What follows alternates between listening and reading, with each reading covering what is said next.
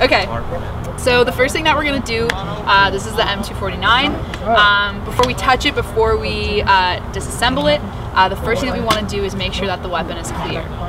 So how we're gonna do that, I normally get in the Pro and it's a little bit easier to do it, but the first thing that you're gonna do to make sure the weapon is clear, is to put it in safe. So the only way to put it in safe, right now it's on fire, we're gonna pull the charging handle back and click to put it in safe.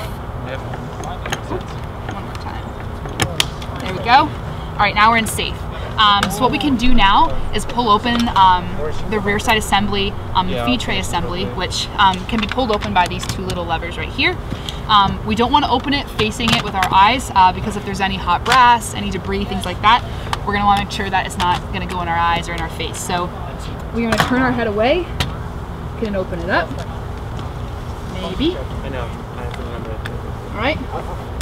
All right, so there's a couple of things here that you want to look at. It's a 5-point safety check. So we got a couple things. So the feed tray assembly is up here. That can be moved around. Make sure that there's nothing going on there. You've got the cocking handle assembly, which is back here. Make sure that there's no brass. Where we have ammo come in through here, make sure that there's no brass left in there. You can put the tray back down. So it looks like we're pretty good. We can put it back down. We're going to put the weapon back into fire by keeping our hand open palm on the charging handle, putting the weapon back into fire by pressing this, and you can press the trigger and slowly put the handle back. So now we're good to disassemble.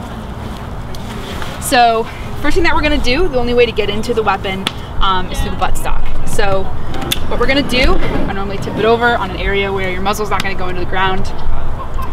There are two pins located here and located here. So we're going to pull those pins, hopefully without too much trouble, which sometimes there is. And I normally don't pull them all the way out so that I don't lose them. But you can pretty much, a helpful hint is to have a pen on you.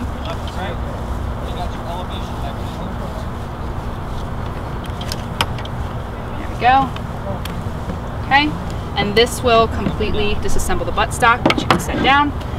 This will also release your trigger mechanism, which you could also put down. All right, so if we're looking at the weapon now, we've got a couple of things. We have a rod and a spring, which, just a general point, when the handle is cocked back, that spring is completely compressed. So we want to make sure that our handle is not cocked back, which is not, and so it's not going to hurt us when we depress it. Next is the barrel assembly, which is all the way down, but we'll get to that later. So how we're going to get this rod and spring out is by pressing our thumb down onto it and not in front of our face, because it could potentially come back and hit us with the spring. You're going to press in and up, and it should release it. This comes out into two parts. This is the rod, this is the spring, okay? All right, so next we have the barrel assembly down into the weapon. So what we're gonna do, an easy way, is to pull back the charging handle, and it should release everything that's in there. So we got three things here. We have a bolt, we have a slide, and we have a piston. So this comes apart really easily by pulling out a little pin. The pin can be released to separate the piston from the slide, and that comes off as easy as that. So your piston can be set aside. Next you have the bolt and the slide. That comes off by just twisting the slide, taking it out, done. All right, so those are all of our small moving pieces. Now we can move on to the front. Next we're gonna take off the barrel here. So the barrel can be taken off by pressing down this lever right here. You're gonna press down the lever, push forward and up on the barrel, and it dislodges it. This is a heat shield right here.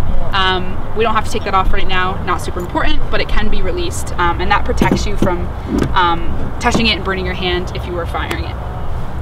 So next things next, this is the gas cylinder. It's a little tube that runs all the way down into the feeding area. And what we're gonna do is, by putting pressure on it with our left thumb and twisting it with our right, we should be able to dislodge it with an audible click by pulling up, just like that, and that'll take it out. All that's left is to remove the bipod, and you're done. Okay, So next important step, you put it back exactly the way that you put it together.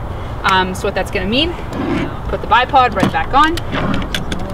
Okay, you got the gas cylinder. This might be a little bit tricky. You need to guide it into the smaller of these two holes by twisting and pressing. And you should hear an audible click when it's set. I've heard that click, I'm good to go. And you can tell that it's set properly when the bipod doesn't move around anymore. Next thing we're gonna do, put the barrel back on. You don't need to press down on anything. It should go on fairly cleanly with a swift push.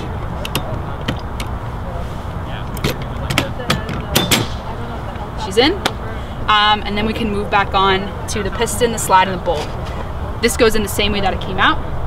You can push these back together. Slide, nice and easy. That same little pin that you can see here I have opened goes on top of the piston and slides right through. So you now have back to a 3-piece system here. So this barrel assembly is going to go back into the barrel. Key thing to note here is that the grooves on the outside of the slide match up to the grooves on the inside of the weapon. So you got to be very careful when you're guiding it in. Charging handle forward. Make sure that all of the grooves go into the right place. And this might take a little bit of practice. It's a little bit dark.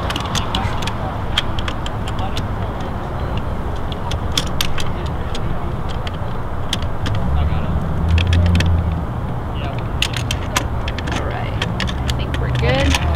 I just opened this up so I can see where I'm feeding it into. And without too much trouble, and if you meet all the grooves, it slides in nice and easy. Push that back down.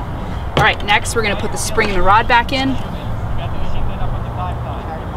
This slides in just like that, the way you had it.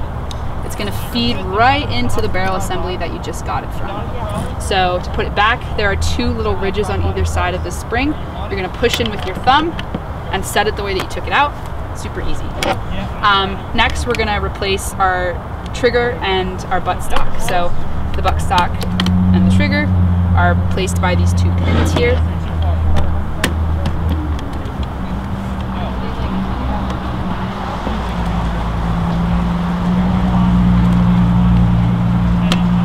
There's 1 pin, and there's the second.